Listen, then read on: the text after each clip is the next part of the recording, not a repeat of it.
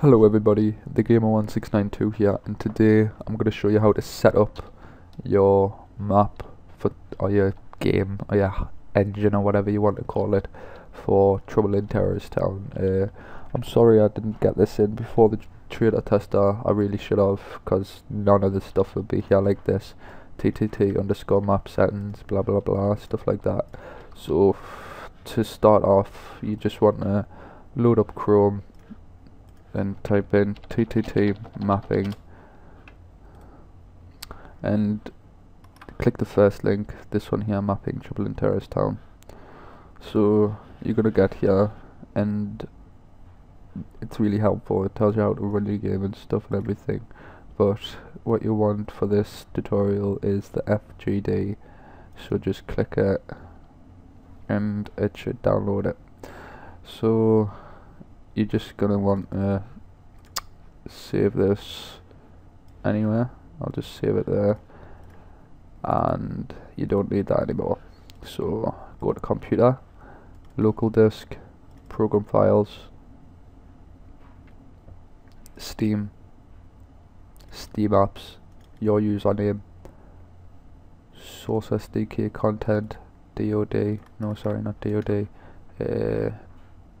wait there, yeah, source SDK, bin, orange box, bin, and put this file TTT in here. I've already done it, so I don't need to do it again.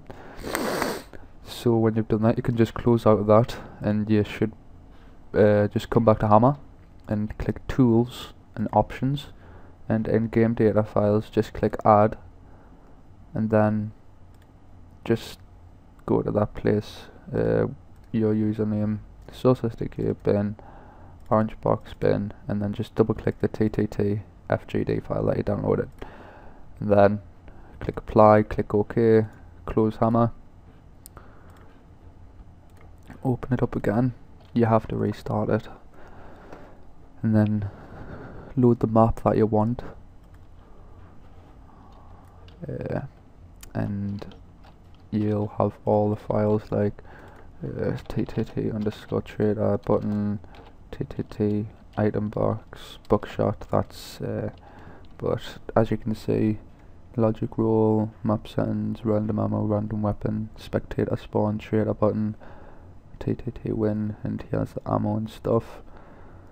So there's the M16, you know, stuff like that.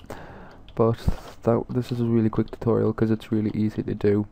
So I'll see you in the next tutorial, which I don't know when, and goodbye.